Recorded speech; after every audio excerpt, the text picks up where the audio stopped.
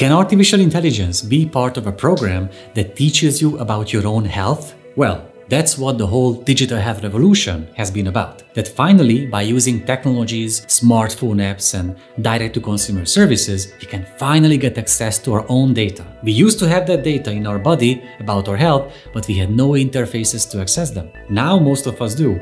But what can we do about the data? That's where artificial intelligence can jump into the picture. It could analyze the vast amounts of data that we obtain about ourselves. Not just patients find it hard to analyze that data, even physicians have a hard time doing the same. So at some point, it's gonna be inevitable to use platforms, programs, services powered by AI to help us get a sense, a meaning out of that huge amount of data. So not only AI can indeed teach us about our own health, but we very much need AI-based systems to help us understand the meaning behind our huge amounts of health and medical data.